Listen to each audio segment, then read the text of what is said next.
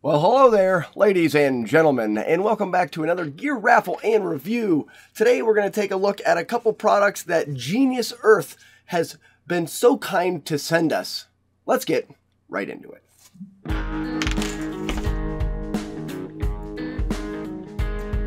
Oh, look, coffee. Yummy. Before we get too far into the review, if you guys are new to the gear raffle and review, head on over to my Patreon page. There'll be a link in the description, and for as little as $1 a month, you can get one entry in every single gear raffle that I do. Woo! Alright, a couple products here from Genius Earth. This is a company that's selling their stuff on Amazon. Oftentimes I do get requests from these smaller companies on Amazon to do reviews. Sometimes they come in and I just kind of shrug them off because they look like really low quality and I hesitate to grab them. But this one I did do because they've got a blow-up pillow. And I've never used a blow-up pillow. On the trail, I always use my clothes bag. And I probably still won't use a blow-up pillow, but I wanted to see what they were all about. So I thought, hey, what the heck, I'll do the review and then I'll raffle it off to you guys. All right, we'll save the pillow for last. And getting the scale, getting the scale. So 6.5 ounces, get you guys this blanket. Comes with a little carrying bag that's soft and lightweight. The stitching looks all right. I can't imagine that this material is like unpenetrable, but it does look like it's not made too inexpensively. It does have a little carabiner on here, and I noticed on their website that they advertise it as, and with a must-have carabiner. I wouldn't use the carabiner. It's of very inexpensive quality, and it is weight that I definitely would not carry. In fact, if I was to use this piece of gear in my hiking kit, which they do advertise this for hiking, and I'm going to do the review based off of a hiker's perspective and not based off of the casual beachgoer. I think they even advertise it as like going to a ball game or something and use it as a lightweight wind-resistant blanket or a picnic and stuff. I'm not going to do it that way. This is going to be a hiker's perspective on this piece of gear. So for me as a hiker, this little bag, I wouldn't use it. It comes with 4 plastic. Ooh. I'm tempted to just bend one of these to see if it breaks on camera. Not bad. Okay. I think that these would actually bend before they broke. They came off as soon as I pulled them out of the package. It's like if I bent it a little too much, it would just snap. I'm actually pleasantly surprised with that. The stakes themselves come in at 1 ounce.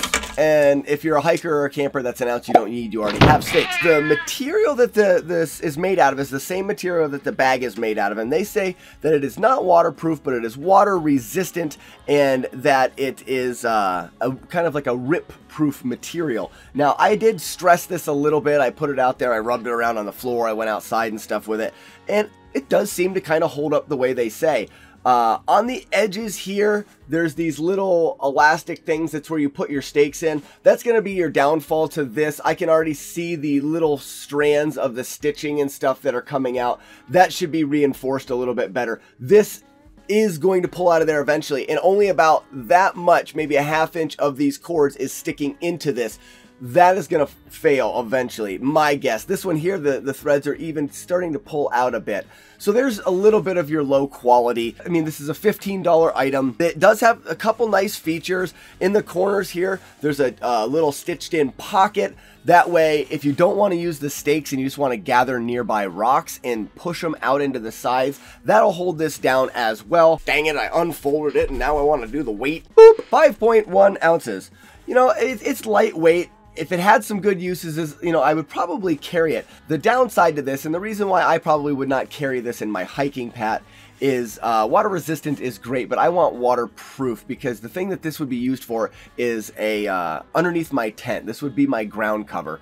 And being that it's not waterproof and it's just water resistant, the water's going to soak up through there and this isn't really going to be useful. So for you guys over at Genius Earth, do a coating on this to make it waterproof, even if that coating wears off and I have to reapply it. And I guess I could do that myself, but I think you're going to be farther ahead offering something that is waterproof. And a lot of the ones that I'm looking at on Amazon are not. So you may be able to set yourself apart a little bit having it be waterproof. The other part, and this is the main downside to this blanket for me, is it's the wrong size, it's the wrong shape. Where's the size of this thing? It is 60 inches by 55 inches. So basically it is a square, and it's a too small a square. It, for anybody that's over 60 inches tall, you can't fit on it. Your feet hang off the end. There's a picture of their advertising on the Amazon with feet hanging off of it because you cannot sit completely on this mat. And most of them that I've found are all shaped funny. They're shaped more of like this little thing that you want to curl up sideways with your legs in and sit on the beach, which is fine and dandy. But if you want to advertise this to hikers, go ahead and make it the proper shape. Make it 72 inches is going to fit. Is it 72? Better do my math right. Carry the 5. 72 inches is going to fit a 6-foot tall person, allowing them to have their head and their feet on top of this, which will also allow them to use it as the underside, if it was waterproof, for their tent. Someone may carry this for that reason, because some tents don't come with the ground cover, so they would buy this as an inexpensive alternative to that, but it would need to be the correct shape. So for me, as cool as this is not going with me camping ever, but potentially it would be all right for a picnic or something like that. But as for camping, not going to use it. For the $15, I think it is a quality enough product to buy if you want to use it for any of the other reasons that it could be used for. But for camping or hiking, nada. Next up, we have the pillow, which like I said, I was really curious about at the beginning. I did get a chance to blow it up, and Asher really liked it. I jump on it. You jump on it. Ah ha ha ha ha. Do you like the pillow?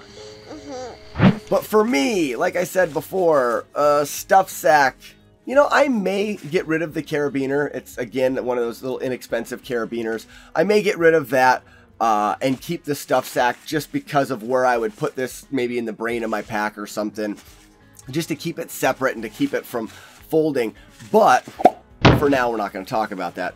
Yeah, right on. I like it. My first thought when I was looking this thing over is I noticed that all of the seams are glued and not stitched. Now, you're not going to really put a whole lot of stress on this, but why not have the extra support of stitching in the seams as well? Maybe there's a reason for that. I don't know. And the glued seam is pretty small, though it does seem strong, and I'm not going to say that it's going to be weak and fall apart, but I was just wondering why they would have done that. The spout, on the other hand, does look like it's secured really well. It's made out of some nice flexible plastic.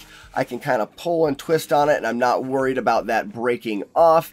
And it does have a valve in there, which allows you to fill this up and not have it spit back in your face, which is just super, super great. There's this little valve right here. So if I blow in this, there, look at that, one quick breath. If I blow in that, it doesn't want to come back out after I blew in it, which is really, really nice. And to release it, you just pop it open the other way and it releases very quickly. I think you guys hit the nail on the head when it comes to that valve. It's put together really nice. I like it.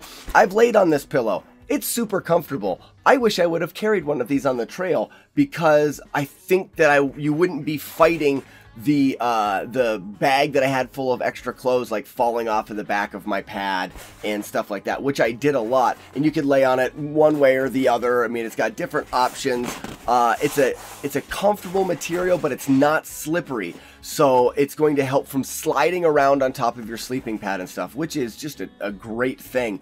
And I do believe that you could potentially tuck this back inside of your sleeping bag itself. You wouldn't be able to blow it up as much, but you also wouldn't need to. And that would allow you to have this right inside your mummy bag, and then it wouldn't slip around at all because you can blow it up and you can adjust how full it is, which I think is freaking awesome. And the weight. With the air in it, 2.9 ounces. That's great. For 3 ounces, this is something that if I would have thought about this before going on a through hike, I would carry one of these. After removing all of my hot air that's, you know, making it more buoyant, 2.9 ounces. Imagine that. But guys, I really think that it is worth the wait.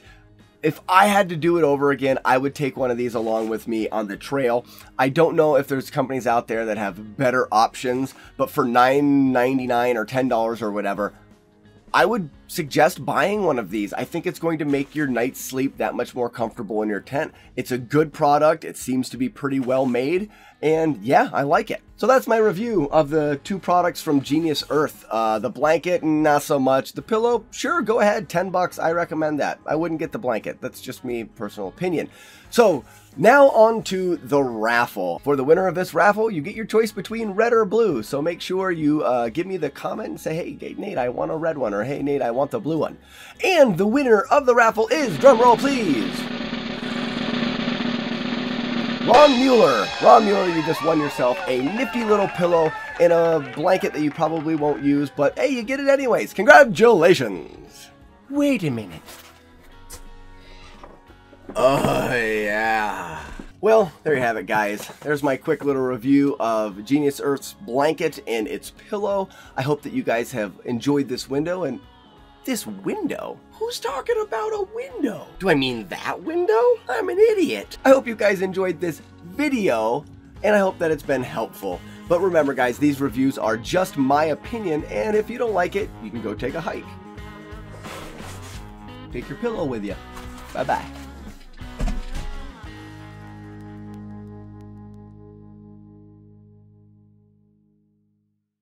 Oh, yeah. I like it, I dig it, I want more of it.